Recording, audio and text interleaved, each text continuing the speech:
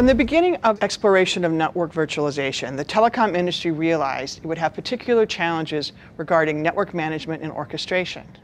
AT&T chose to address these challenges by developing its own software platform, a vendor-neutral and cloud-based system it called ECOMP.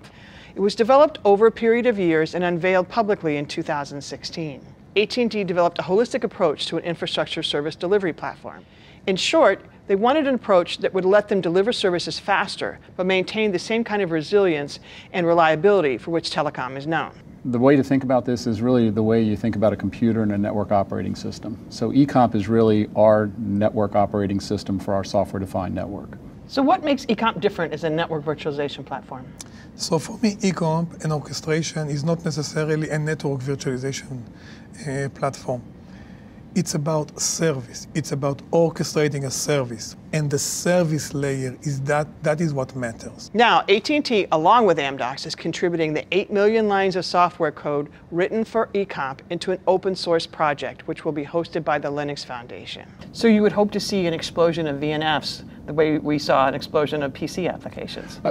From different vendors, exactly, and we'd want to make sure that they were able to be onboarded in a very common way and to be integrated in a very common way across different service providers, exactly. And okay. So the hard part really will be kind of letting go and getting input from others, but quite frankly, that's really the key to success, is making sure that that happens. There are a lot of open source initiatives, many different projects under the Linux Foundation. Right. What's different about ECOMP? Is it unique? In the case of ECOMP, it's at a layer of the stack in the telecom sector that you wouldn't think was normally open source. You know, a lot of open source projects tend to be at the very low infrastructure layer. So it's a much higher level, a much more valuable level, and so from that aspect, it's unique. The other aspect that makes it very, very unique is that it's production code from one of the world's largest service providers, and I think that gives developers an opportunity to get a glimpse into something that they've never seen before. So how do you see this community changing over time, particularly as you take on more and different kinds of service providers and also vendors to the service providers? The change that needs to happen in the industry is, one, you see service providers like AT&T becoming software companies. Mm-hmm. You see organizations like Amdocs, you know, that may have traditionally been sort of behind the scenes, working on proprietary technology, now participating in an open source initiative. Amdocs is a software company. Correct. How does adopting open source or moving into an open source realm where software code is free and transparent, how does that impact your business? It's changing the business.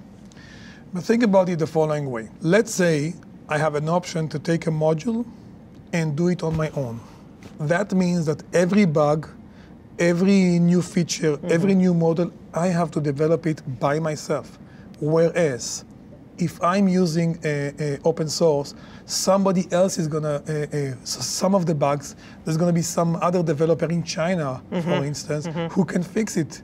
And if there is a model for somebody who is not necessarily my customer, some other vendor would fix it for him. Orange was the first service provider to announce a trial of ECOMP. Orange has endorsed the vision behind ECOMP because we believe that we need a way to automate operations. And looking at the market, there are some good commercial solutions, but we are also extremely interested to start using a very comprehensive open source framework. And ECOMP, among the solutions that we looked on the market, was the most promising and still is the most promising framework. That's why we decided to test and trial this solution. We are betting on ECOMP, but we are very open and we would like other initiatives to converge on the same open solution.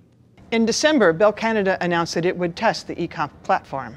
I spoke with Petri Littikainen, the Vice President for Network Strategy, Services and Management at Bell Canada.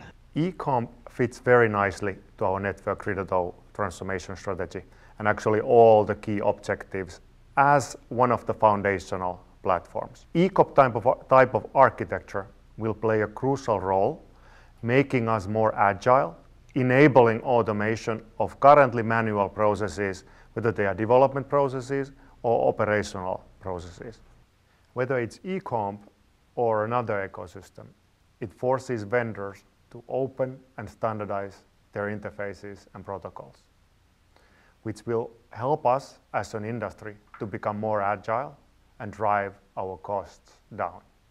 This means vendors need to adjust their business models and justify their value in different ways. As an example, they can become true development partners for service providers, where we together will develop hand in hand in agile iterative way based on the real customer requirements. Moving to open source has opened the door for faster innovation, a quicker move to scalability, and the prospect of industry-wide support for a single platform.